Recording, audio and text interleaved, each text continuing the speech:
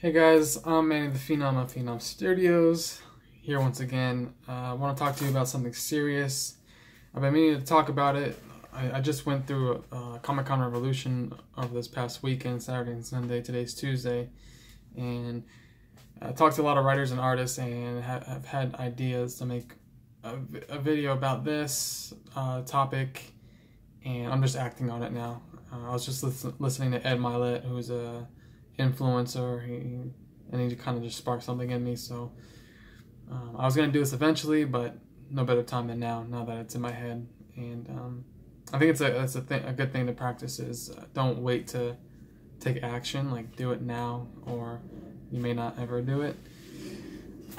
So I don't know how qualified I am to talk about this, because I haven't accomplished anything career-wise in art or writing. I'm new to all that, and I'm just starting out. I'm taking online drawing courses right now, and I went to my first artist alley this weekend as a seller, and so I'm a baby in all this right now. But I think I can talk about it a little bit, just because I deal with it and I feel it all the time. And I learned some stuff over the weekend, and I do a lot of personal development. I listen to a lot of podcasts and videos, so I can talk about it a little bit, and maybe I can help some of you guys out. So as a human being, not just an artist or a writer, but as a human being, you're naturally gonna feel fears and doubts. The fears come from your mind trying to protect you from pain, because you're worried about failing, or you're not going to accomplish something, and you don't want to deal with the consequences of that. You don't want to feel that pain, so your mind is making you feel these negative feelings to stray away from getting to that point. So that's what stops a lot of people from taking action and getting anything done and trying to achieve their goals or dreams, or applying themselves. But it's important to separate yourself from your mind. What you want to do as a being, a soul, a spirit, I'm not sure what the terminology is. What you want to do and what your mind wants to do are two separate things. Your mind is like a defense mechanism. It's your brain. It's wired to lead you from harm and to protect you. The pain, the being uncomfortable, is what's going to help you grow. It's what's going to make you grow. So you have to lean towards that. You can't listen to your brain when it's saying that stuff, because it's bringing up fears and stuff that's not true, that's not real. So for me personally, I have aspirations of making a graphic novel, getting into the comic book industry, becoming a great artist, being able to write and draw my own comic. And I'm nowhere near that right now. I can't possibly do that at the moment. Not well anyways. And I just don't know how to do it. I don't even know how to make the panels. I don't know how to do sequential art, where to put the bubbles of the dialogue, and how to make the flow nice. I don't know anything, alright? So I was talking to Jeff Dekal at the con, and I was telling him how, it's this huge mountain, and I'm at the very bottom, and it just seems so insurmountable. And he stopped me right there, man. He was saying you're living in the future, and the future isn't real. The future doesn't exist. Like, you need to be present in the now. You need to take steps to work toward your goals in the now. That's all you should be worrying about. You're living in the future, and you're causing all this anxiety, all this fear, telling yourself stories, and you're making all of it up, and it's debilitating you. Those weren't his exact words. I'm adding to it, but that's what he was pretty much saying. It's hindering you. Stuff that's not even real. It's just you're making it up in your mind. I'm not gonna be able to do this. You're comparing yourself. I'm comparing myself to people who have accomplished much more than me, people who started as kids, as writers and artists, who've been honing their skills, and now they're an adult in the comic book industry, killing it. And I was talking to all these guys, all these writers and artists at the con, all these professionals. Like, man, I'm starting at 27 trying to do this. Like, I'm so far behind. Like, there's like, it feels like there's no way I'm gonna get there and accomplish what they've accomplished, or even get in the comic book industry. But again, I need to live in the now. These are all accusations, stories I'm making up. I can't do this, I can't do that. Why? Nothing's stopping me. Like, literally nothing's stopping me. So it's important to live in the now and take action towards your dreams and goals. You need to be able to answer this question. Are you doing everything possible that you can every day, on the daily, to move you closer to your goal? And you need to answer that. If not, then yeah, you're gonna have a lot of doubt and fear because you're not doing anything. And you should have those negative feelings, because that's what's gonna get you back on track. Something inside you is gonna tell you, like, you are not moving towards what you really want to do, and you're gonna feel that crappy feeling, and you have to listen to it and walk towards it. Don't run away from that pain, man. You need to go towards the pain. It's gonna teach you, and once you listen to it, you'll know, okay, to get rid of this pain, I can't run away from it. I need to deal with it. I need to confront it by being productive. Being productive for me is taking my online courses daily. I'm working on an assignment right now. I wanted to be able to go to the next assignment. Drawing every day, posting to Instagram or YouTube. This stuff makes me feel productive. It makes me feel good. It makes me feel like I'm moving closer to my goal. It's most certainly taking the class assignments. I need to learn the principles of art, So it's gonna look different for all of you guys, what being productive is, but I feel like it would be related to what I'm talking about. And if you're really lost, like you don't have goals or dreams, then you need clarity. That's what I would get to first. Like, you need to figure out what you want to do, and to figure that out, you need to get specific. So to get specific on what you want to do, you need to try a bunch of different things. Like, I'm a creator. I feel that in my being. I want to create. So does that mean making movies, making shorts, making animation, making vlogs, making comics, graphic novels, doing strips in the newspaper, the comic strips, being a graphic designer, working in games? Like, what does that mean? I want to be a creator. So that's a broad umbrella, and for me, I need to start trying things. And once you try things, you're gonna start figuring out what you like and don't like, and then it's gonna lead you to other things. Okay, I don't really like that. Let me lean towards this. Oh, I kind of like that. Let me go deeper into that. Okay, and then it keeps branching out, and then it'll start getting more specific for you, and you'll figure out what you want to do. Maybe you want to do many things. No one has to do one thing, and you figure it out that way. I was talking to Andrea Lorenzo Molinari. He's a guy. He's in his 50s. He just came out with his graphic novel. He's like 3 volumes deep into this graphic novel called The Shepherd. But I was talking to him, and he started late in life. I mean, he made a graphic novel late in life. He was an English major, a teacher, so he had a writing background, so he had that going for him. But I was talking to him, and he was like, he like grabbed me by the shoulder, and he was just trying to like ease my mind, like, you're gonna be okay, man. You're still young. You're gonna make it. You don't worry about that. That's stress you don't need to worry about. You're gonna make it. And that made me feel so good to hear that from someone. And he had other older people with him around his age, and they're all like, yeah, man, we all started like in our 40s. Like, you're gonna be okay, dude. And one of his artists for his comic, I'm sorry I don't remember his name, but he was telling me, like, everyone has their own path. Like, yeah, these guys started at a young age, but that wasn't meant for you. That wasn't your path.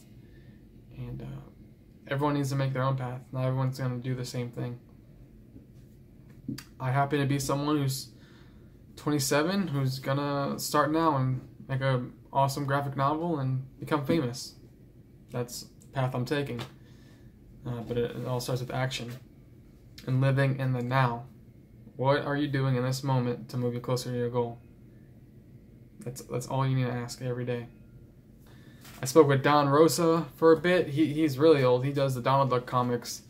He doesn't even charge anything for autographs or pictures. I believe he even does free sketches. He just goes to these cons for fun and to meet fans, which is insane. It's completely insane that he does this for free.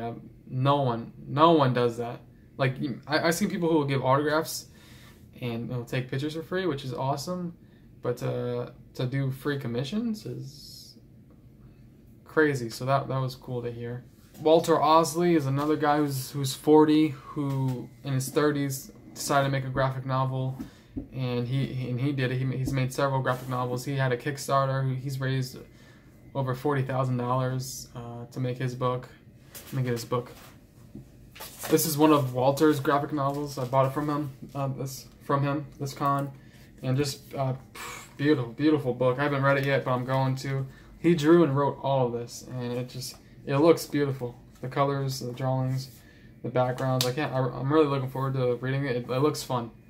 And this is The Shepherd that I was telling you about, that from Andrea Lorenzo Molinari. This is The Shepherd. Gotta read that. I bought all three volumes of The Shepherd. I was even talking to current X-Men writer Ed Brisson, who's wrote for Old Man Logan. He's done Iron Fist. He's done his own. He's done stuff for Image. I bought stuff from him as well. I bought Iron Fist from him. This is Jeff Dekal. He's the cover artist, and then Ed Brinson's the writer. I got his autograph. And this is one of his Image comics, a story that he made, characters he made that I got from him. But he was telling me he's 37. Like, he started as an artist, and he said he was trying for 15 years to get into Marvel, I guess, as an artist, and he never made it. And now he's a writer, and he's a really big time writer right now for Marvel. And it's just everyone has their own path, you know.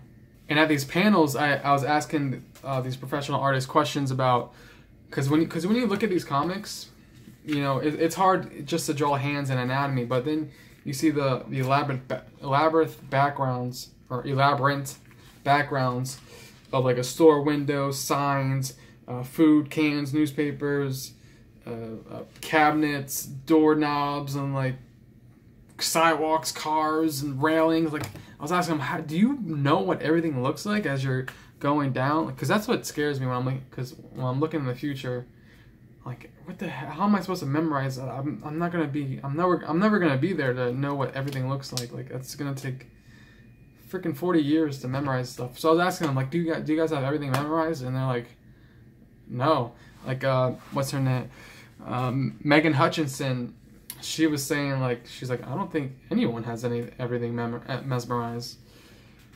Juan Navarro, he was saying that he has a folder with like 1,000 different French doors in it. Jeff Dekal was saying, do what you have to get the art done. Like, don't references is okay. References are okay. I was talking to Patrick Broderick and Ralph Cabrera. Ralph Cabrera was saying, like, he'll swipe a Bentley or whatever off of Google, and he'll trace it. He'll make it his own, but he'll trace it. Like, he's talking about for advertisement. I'm sure they do that for comics too. Like, do what you have to get the art done, and that made me feel good. Like, you don't have to memorize everything. Like, over time, you do memorize stuff. You'll start remembering what muscles look like and whatnot, but you're not gonna memorize everything.